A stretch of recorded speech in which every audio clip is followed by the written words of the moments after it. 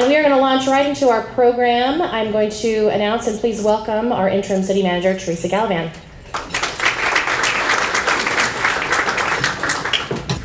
Thank you, Amber. Hello and welcome to our Lompoc State of the City presentation for 2018. Thank you all for being here. 2017 was a busy and eventful year for our city, full of programs like launching our financial management system and preparing for the go-live of our new city website. 2017 was also a time of transition for the city of Lompoc, as we said goodbye to our city manager, Patrick Miller, and we also said goodbye to several senior staff members, wishing them very happy retirements. And we also welcomed a few new faces to the city team. It is my honor to serve you as interim city manager while our city council recruits for this position. This past year, we've worked through budget challenges, which we continue to tackle as we experience increasing costs of service outpacing revenues, like so many cities across the state. In the face of such challenges, we are fortunate to have inspiration and leadership in our community. This leadership comes from so many different people and community organizations, service clubs, faith-based organizations, local nonprofits, sports organizations, business associations. You all help make Lompoc the special place that it is. One of my favorite stories from this past year is Lompoc's very own brothers, Boss and Bo Brockett. Just 6 and 5 years old, they started their own campaign to raise money to replace the swings at the local playground in Pioneer Park. Their campaign, Pennies for Pioneer Park, took off, and they have raised more than $1,600 to date.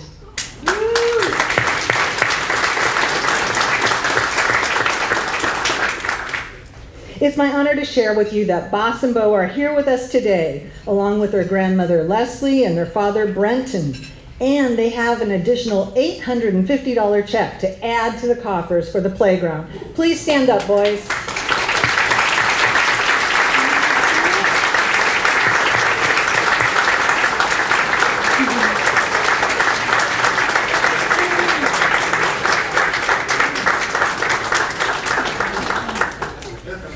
Very good. I'm glad they're coming up. These guys are really leaders in our community. So thank you for coming up and presenting this check to add to this. Thank you. Great job.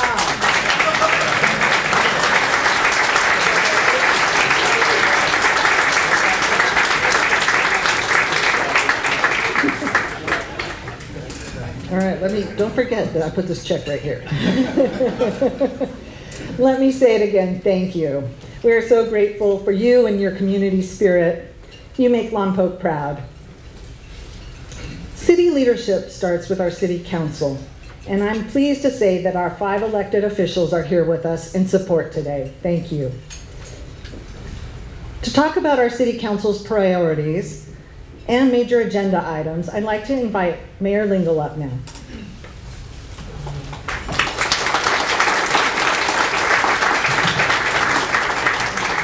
You know, the age has it. Can't do anything over the glasses anymore, so. Thank you, Teresa. I also want to appreciate everyone for being here today. It's great that you come to learn a little bit about your city and how it operates. And Bo and Boss, I remember the city council meeting when you came. Thank you again. If we have all citizens like the two of you, we'll continue to have just an absolutely wonderful city. So as mayor of the city council and the rest of the city council, we act as, for lack of a better term, the board of directors of a major corporation. We set policies and then take those policies and turn them over to the city manager and her staff, her or his staff, to implement these policies. In addition to acting as a governing body of the city, members of the city council have other responsibilities outside of the city council. We don't just sit up on the dais for one night every 2 weeks. For an example, I serve as the chair of Northern California Power Agency, NCPA. NCPA is a joint action committee that consists of local authorities in 16 different cities. What we do is together we average about 600,000 customers that we serve with clean, reliable energy. The investments we make through NCPA for the 16 different communities, all the way from up in Ukiah, we're the furthest down here south, is the Lompoc. These 600,000 community members that we provide power to, again, it is clean, reliable energy.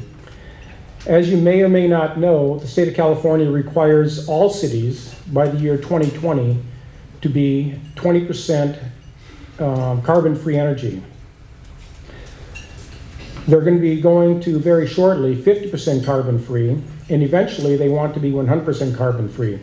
It is through our joint efforts of Northern California Power Agency we are able to provide the city of Lompoc this clean and reliable energy. So I'm a member of NCPA, but every one of our council members, they also are members of different agencies. Councilmember Mosby, he sits on the Santa Barbara County Agency of Governing Bodies, SBK, which is a regional planning agency comprised of the County of Santa Barbara and all of the 8 incorporated cities. SBK distributes local, state, and federal transportation funds and acts as a forum for addressing regional and multi-jurisdictional issues. Councilmember Osborne, she sits on the Home for Good initiative, which is an agency that helps with our homeless in our communities, Santa Barbara County. Councilmember Starbuck is a liaison to the Chamber of Commerce. Councilmember Vega is an alternate to the Solid Waste Group. All of these are in addition to our regular city council meetings that we attend. And there are other committee appointments that we have. We rotate around. We also are liaisons to the Public Safety Commission, Human Services Commission, Parks and Recreation Commission, and the Planning Commission. And there's a few other ones. That's just to mention a few. So it's throughout the city, the county, and also the state that we are actually representatives. The council has recently been handling some pretty major issues. As Teresa mentioned, we're currently recruiting for our city manager, our new city manager. And hopefully we'll have an announcement soon. As a matter of fact, this evening, we have a special council meeting that we will be discussing that issue with the consultant that we hired to help us do that hiring. So hopefully in the near future, we'll be able to make a nice announcement about the new city manager, him or her, whichever one we happen to choose. And there are other priorities that we address, overseeing the day-to-day operations of our municipal government. The city manager does that, and the council hires and evaluates the city manager. So again, I want to emphasize that the city council sets priorities. The city manager is the person that handles the day-to-day operations, his and her staff. So if you ever see a city worker out there, oh, and by the way, I just have to mention, we forgot to introduce someone. Police Chief Pat Walsh.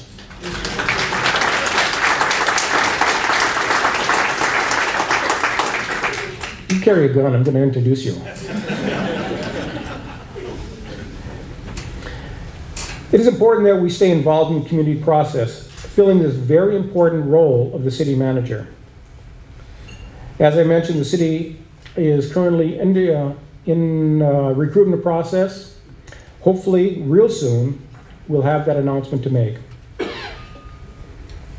The process here in Lompoc of electing city council members has changed. I think most of you in this room stay pretty well informed, but it's important that you let the entire community know that starting this November, the process of hiring council members is going to be different. We're gonna put a map up there in a few seconds. There we go. So if you look at that map, there's 4 different districts. Each district will be voting on a council member. In the past, the citywide, you'd elect 2 council members no matter where you lived. Starting November, depending on where you live in area or district 1, 2, 3, or 4, you'll be voting for a council member to represent your district. Now realize when I say represent your district, that doesn't mean they only represent your district. All 5 of us on the city council still represent the city, and we'll be representing the entire city, all 5 of us, but it'll only be elected by one of the districts. This year it is district, I believe, 2 and 3. Yeah, districts 2 and 3, if you look at the map. Those will be up for election in November, this November, and then in 2020, we'll be electing the council members for District 1 and 4. The mayor still remains an at-large citywide position that you'll be able to, in place in the city, you'll vote for a person for mayor. But please try to spread the word about the district elections. I don't know if this map is on our website yet, but Ms. Gallivan, if I can make sure that that does appear on our website. There you are. And we may want to have a little workshop here and there to get people informed as to how these district elections work. As you are aware, and as Ms. Gallivan mentioned, we've been having some troubles, struggling with our budget. But it's not only us, it's almost every city in the state of California. So we'll be very soon starting on our next, the next budget, the 2019-2021 budget. But we are also working on right now a mid-year adjustment. We balanced our budget in September of last year, but we're rapidly finding out that we're probably going to have to make some adjustments, which will call for probably some additional cuts in the expenses, because we want to finish this budget cycle, the 2017-2019 cycle, on a balanced budget.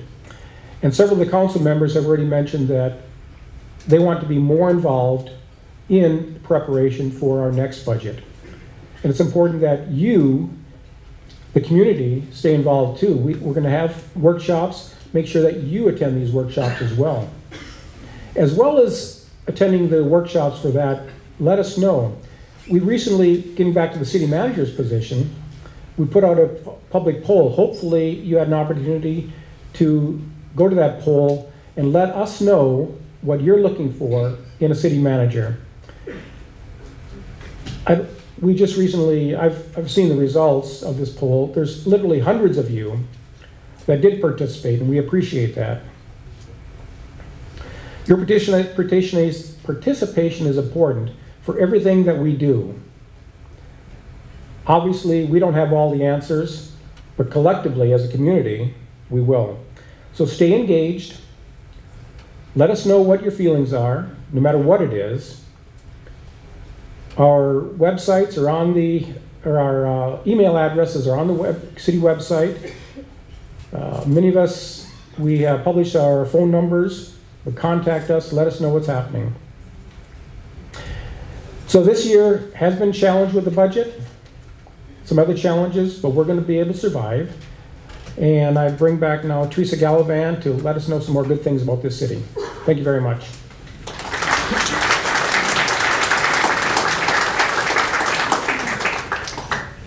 Thank you, Mayor. And now on to some highlights from our city departments. City administration has been busy implementing the policies of council, and none more so than the budget and the adoption of the commercial cannabis use ordinance, which we'll discuss a little bit more later in this presentation. As the mayor mentioned, the city has approved the council approved the 2017-19 biennial budget this past fall, and it was a challenging process. The council wrestled with the options to balance the budget through increasing revenues via new tax initiatives or reducing expenses. Ultimately, council chose to do reductions in expenditures to balance the budget. In 2017, staff also worked on a draft 15-year capital improvement plan, a document that had not been updated in 15 years. In the future, the council will have the opportunity to consider the draft plan along with updating development impact fees. These items help council make informed decisions when planning for Lompoc's future. As the mayor mentioned, we're working on a budget adjustment, reducing operational expenditures and revenues, and soon we'll be preparing for the next budget cycle and how to scale operations to better match revenues. Our city council has made a priority of growing the economy through housing and jobs growth and balance. Several projects are underway and will be discussed under economic and community development. While it may not be enough to balance our budget alone, I am pleased to share that our general fund revenue sources have been steadily growing. In this slide, we see that transient occupancy tax, more commonly known as the hotel tax, which is the purple line, if you can see that, and property tax, which is the red line, and sales tax, which is the blue line, we see that these revenues have been growing in Lompoc. In fact, when you look at the sales tax revenue quarterly increases over the previous year, Lompoc has exceeded statewide growth for the last 6 quarters. That's the last year and a half. And we've exceeded Santa Barbara County growth 5 of the last 6 quarters. And we've beat the Tri-County areas 4 of the last 6 quarters. That green line at the top of the chart, that's us. So keep shopping local, Lompoc. It really makes a difference in our community. We look forward to 2018 being a year of progress for our city as we work to embrace the latest in technology to provide you, our community members, with the best and most convenient service possible. Our Management Services Department initiated a financial management system conversion project this year. This is a huge project. The system will make City Hall more efficient and provide better customer service. It replaces the city's 30-year-old legacy system. Phase 1 was implemented in October and included inputting the city's core financials into the system. Phase 2 will go into effect in July, and that implements payroll and human resources processes. And Phase 3 conversion is underway now, and this will replace the city's legacy systems such as utility billing. Moving on to Public Works. The city's beloved South H Street Italian stone pines were a topic of much discussion this past year. In the last few years, several trees have had to be removed because of limbs falling or trees completely uprooting. These dangerous and damaging situations needed to be addressed. The look of the grove and its canopy is changing a bit as the trees are trimmed more upright. We work to maintain the health and the beauty of these trees while also ensuring the safety of residents and property in the area. Funding is a challenge at times for city government, and our Public Works Department seeks state and federal grant funding to supplement local funds. Road repair funding from voter-approved Senate Bill 1, also known as the gas tax, will provide more than $12 million over the next 10 years to fund road repair projects in Lompoc. In 2017, grant funding helped with 2 major public works projects. A federal emergency management agency grant of more than $860,000 will be used to stabilize the eroding riverbank along Riverside Drive. This will protect the bike and walking path that residents and visitors will be able to enjoy for years to come. We expect construction to start on this project this summer. A Federal Aviation Administration grant of more than $1.3 million was used to rebuild 200,000 square feet of asphalt ramp and taxiway at the Lompoc Airport. The project is now complete, and businesses and visitors to Lompoc Airport really appreciate the improvements. A new and very special event is coming to the Lompoc Airport soon. It is the result of a collaboration with Explore Lompoc, Vandenberg Air Force Base, NASA, and NASA's Jet Propulsion Labs. For the first time ever, the Lompoc Airport will be hosting a free-to-the-public viewing of a launch. The upcoming InSight Mission to Mars launch on May 5th. We're proud to have aerospace leaders and innovators here in our valley, and we hope you'll wake up early, and I do mean early because the launch is at 4:05 a.m. Early. So we hope you'll wake up early and join us for this launch. And the Chamber asked me to let you know that we are looking for volunteers for the launch viewings in Lompoc. So if you're interested in getting up even earlier and being part of this historic experience, please let Amber or Danielle know. The Public Works Division also worked with Union Pacific Railroad last fall to make long overdue improvements, improve the railroad crossings along Laurel Avenue and North H Street. You can really see and feel the difference in these improvements. It's a much smoother ride now. The city opened our new Transit Transfer Center earlier this month, and it really looks nice. This moved the hub of bus transportation from the Mission Plaza Shopping Center to Old Town. The new center can accommodate up to 7 buses at a time, and the Clean Air Express will now be stopping at the Transit Transfer Center. More than 100,000 commuters a year can now stop in Old Town to grab a cup of coffee or a bite to eat before catching their bus. Or when they come home, they may stop at the Old Town Market on Friday nights this summer before heading home. They might get a little shopping in. Along with opening the new center, our transit department added 7 brand new buses to the fleet. And these buses feature a colorful and patriotic design that pays tribute to our military. They really look nice.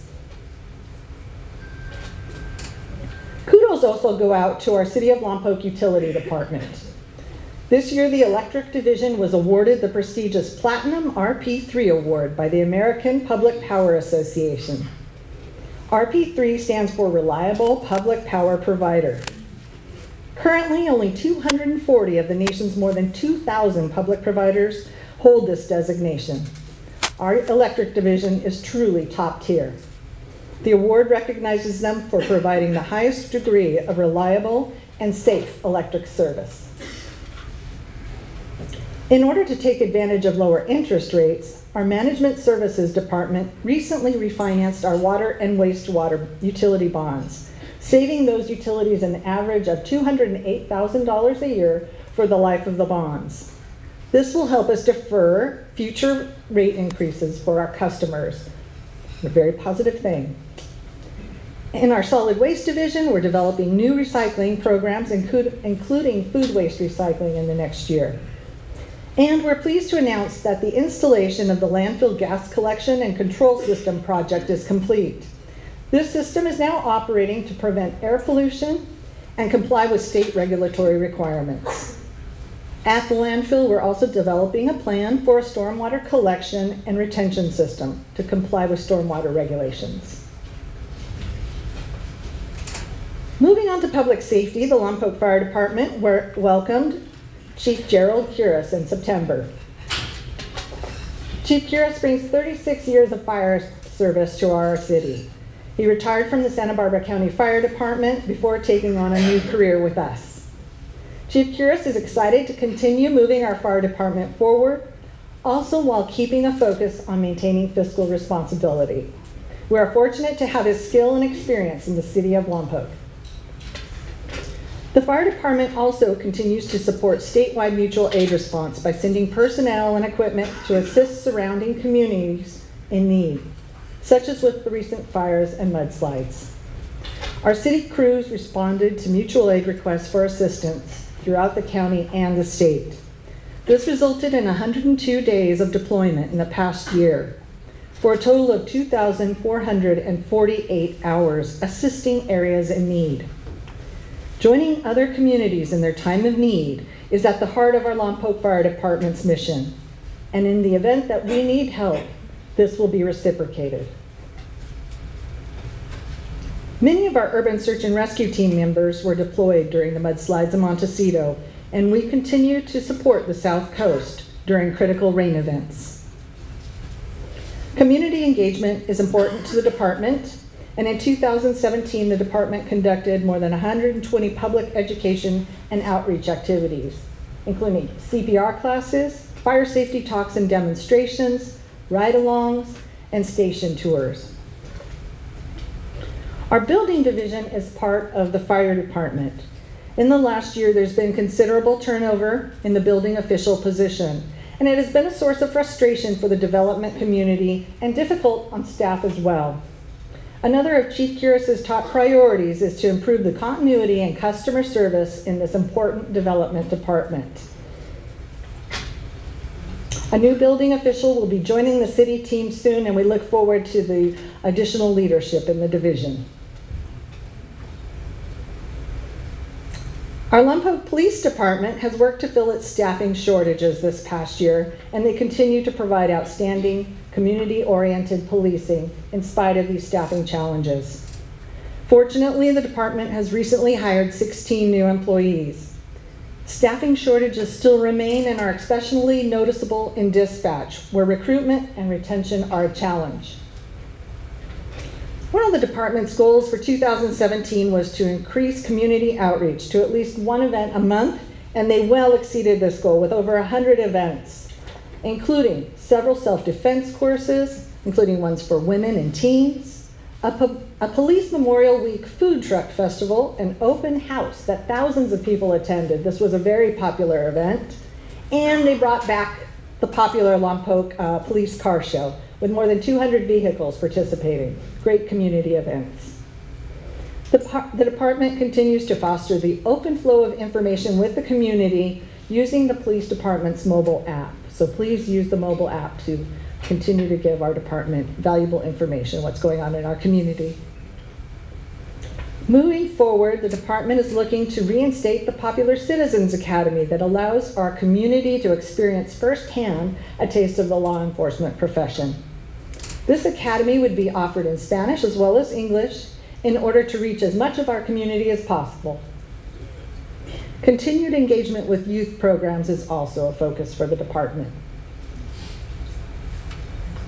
In addition, our police department plans to dedicate resources to those experiencing homelessness and suffering from mental illness, and to better address quality of life issues and assist those in need. The department is closely involved with an upcoming cleanup effort in the riverbed, a place where many of our community members reside. This effort will be done in cooperation with numerous organizations and volunteers. A great deal of advanced planning is going into this to ensure that it balances the civil rights of homeless people with local government control over its own community. The work of Economic and Community Development Department dovetails with the work of public safety to help those in need of housing and more. The Community Development Division helps residents with housing assistance.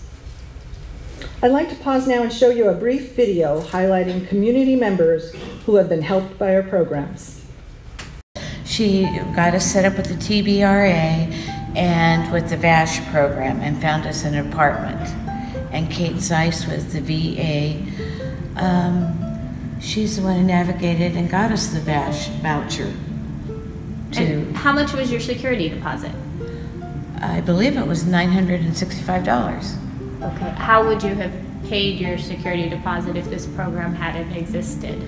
We would have had to wait until Doug turned 62 and got his Social Security, and that would have been in August of this year, and then we would have had to save in order to, it probably would have been a year process. And because of the situations with your daughter's housing, where would you have been if this program didn't exist? We'd be in a shelter probably. Okay. What program did you participate in, and kind of tell us how you got to the city of Lompoc, not as a city, but our counter to help you? Okay, well, I was homeless for 4 months. I went through a living situation where I had to leave immediately from the people I was renting.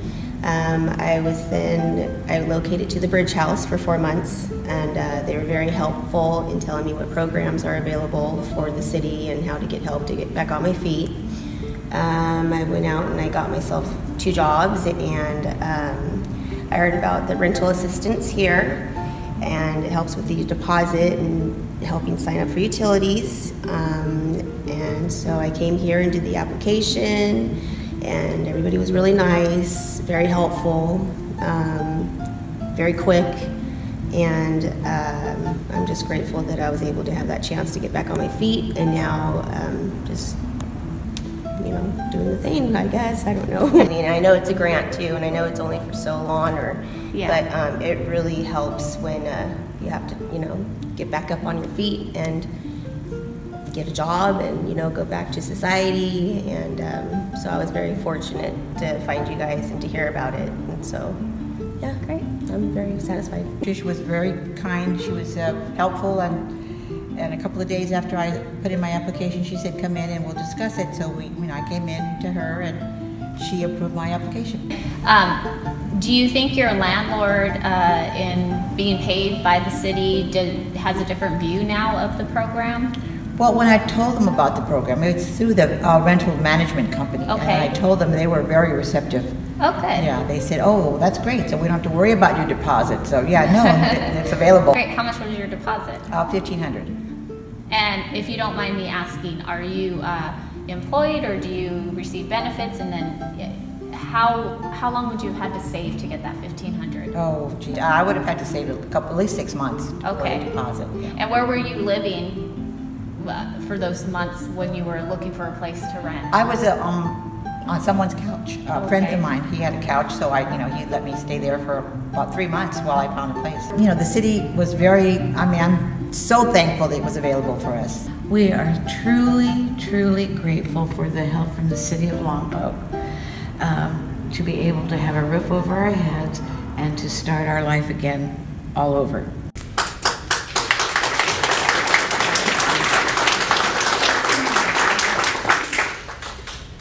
Wow, those are the stories that we want to, the outcomes we want to see. People getting help and getting back up on their feet. There are many other projects happening in the Economic and Community Development Department as well.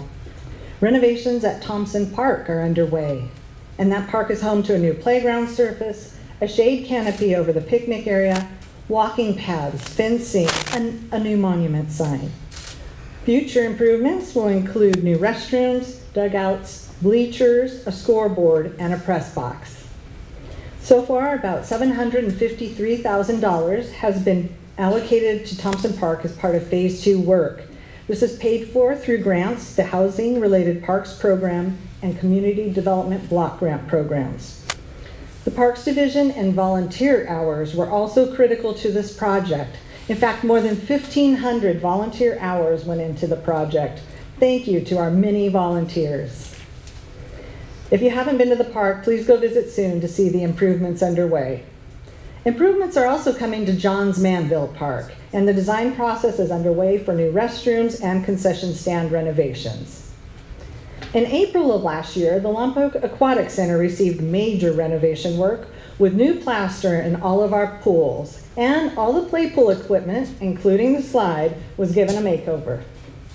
Speaking of the Recreation Division, the division went live with Active. Active is our new online registration system, and now you can sign up for classes from the convenience of your cell phone. How convenient and modern is that? I'm pretty excited about that. Active also provides information on the use of our rental facilities as well. Speaking of rental facilities, did you know that the Lompoc Aquatic Center is the largest indoor water park on the Central Coast? And it makes a pretty cool place for a birthday party. The Recreation Division recently worked with our Community Relations Manager to launch a campaign promoting these facilities. Here's a sneak peek of our commercial that will be running on KSBY. Looking for a cooler place to swim? Get cool at the awesome Lompoc Aquatic Center, the biggest indoor water park on the Central Coast. 4 fun slides, activity pool for kids of all ages, an Olympic competition lap pool for the serious swimmer, and fun stuff to do for the entire family. It's the perfect place for your next birthday party. The Lompoc Aquatic Center on College Avenue in the heart of Lompoc. Open 7 days a week, monthly passes on sale now. See you there. Indeed, we hope to see you there. And keep an eye on KSBY for this commercial airing soon. Moving on to the Planning Division. That division has been hard at work on updating our zoning ordinance, which is now available for public review. In addition to several workshops and meetings, the division also conducted an online survey in April 2017, asking about the types of food service that the community would like to see in the industrial zones, especially the wine ghetto. We received an impressive 671 responses. This response rate not only attests to the importance of food in the industrial areas to our community, but it also indicates that in this day and age, engagement via social media is just as important as community meetings. Thank you to our community for taking the survey. We really appreciate your feedback. Our city is happy to welcome several new businesses to town this past year, including Solvang Brewing Company, Hilton Garden Inn, Starbucks, the Laundry Room, Blenders in the Grass, the Beach, Pizza Hut, Saki Sushi, the new Taco Loco, and 805 Chop House, who did a great job today with the lunch.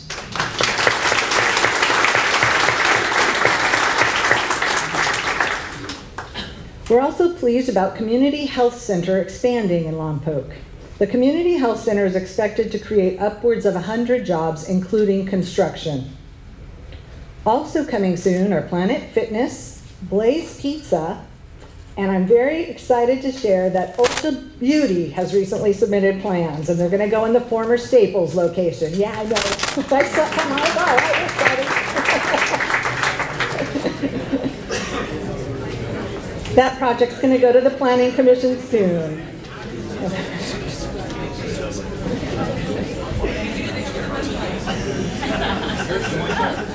Yep. So we look forward to seeing them at the Planning Commission and welcoming them to our business community. And another new project that's coming forward is a mixed-use concept in the former Lompoc Record Building in the heart of Old Town.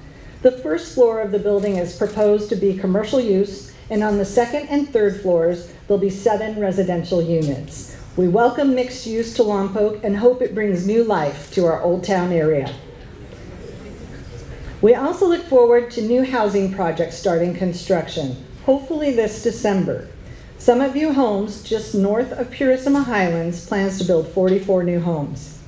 We continue to work with developers of several other housing projects as well, including an annexation request for developers along the Bailey Avenue corridor. The department launched the Commercial Facade Rebate and Loan Program in October, which provides both a rebate and loan opportunities to businesses that are improving the outside of their business or building. This program offers a cash rebate of up to $5,000 and a loan up to $15,000 with no interest. So that's a great way to take advantage of an opportunity to make some improvements. Major changes are underway in the city and the rest of the state due to the legalization of recreational cannabis use. Our city council approved an ordinance in December regulating commercial cannabis activities. We are currently accepting applications for those licenses. Our new ordinance allows retail dispensaries, commercial cultivation, manufacturing, distribution, and testing. To further encourage the industry to establish itself in Lompoc, at this time the City Council has opted not to prepare tax ballot measures for commercial cannabis use. To date, we have received 6 commercial cannabis use applications and anticipate receiving more in the future. Because this is such a new industry, and not only for us, but for the state, there are going to be new challenges and opportunities that we work through as we learn how to integrate this new industry into the fabric of our community. We have established a webpage on our city's website dedicated to the latest information and resources related to commercial cannabis business in Lompoc. Speaking of websites, our brand new city website will be launched in the months ahead, and we look forward to sharing that with you. This website will be an exciting development for our city, bringing us forward in terms of modernization, service, and the best representation of our city. The best representation of our city. A hallmark award of outstanding leadership in the Lompoc Valley is the Valley of Flowers Peace Prize. And this past year, 3 of our city colleagues were among the nominees for the award. Sabrina Ross, a Lompoc Police Department victim advocate, Councilmember Janelle Osborne, and Library Director Sarah Blyle. Library Director Sarah Blyle was honored with the Valley of Flowers Peace Prize in January. In recognition, thank you.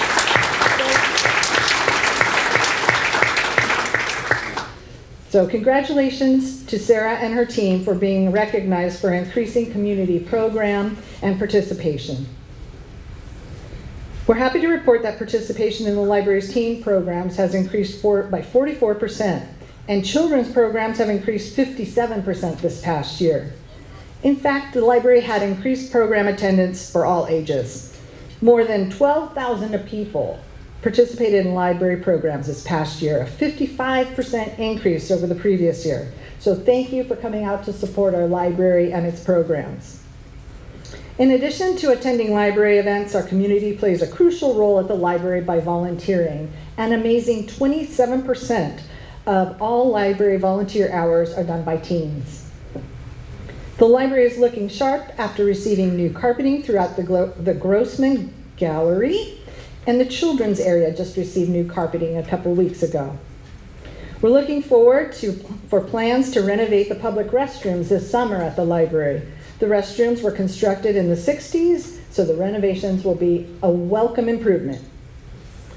The library continues to promote literacy in innovative and enjoyable new ways. Literacy is so crucial to educational success and growing future leaders right here in Lompoc. A couple of weeks ago, we held our first baby story time. How special is that? How many of these little readers will be our future leaders? You, our community partners, are such an important part of how we serve the Lompoc Valley, and collectively how we shape its future. We have seen how working together we can accomplish more for the betterment of our community. We are committed to continuing our forward progress, working together as Lompoc does. Thank you to our Lompoc City Council for your guidance and stewardship, the Chamber of Commerce for hosting this event, and to our city departments for their contributions to the presentation, and more importantly, for the excellent work that they do every day. And finally, I'd like to thank Samantha Scroggin and Jasmine McGinty for their work and time on this presentation. Thank you all and have a wonderful afternoon.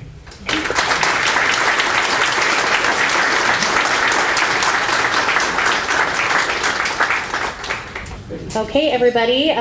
Thanks again to Ms. Teresa Gallivan and Bob Lingle and all the city staff for the presentation today. I also want to thank Chief Walsh for being here. Forgive me, I did not mention you in the beginning, so we know you're here. Thank you. I know how busy you are. I'd like to thank the table in the back for the girl shrieks when we heard that Ulta was coming to town, so thank you for that. And a super special thanks to our Communications and Program Director, Danielle Honier, for all of her hard work on this event. She really is the backbone and what makes it all tick. So this adjourns our program, and hope you have a great afternoon.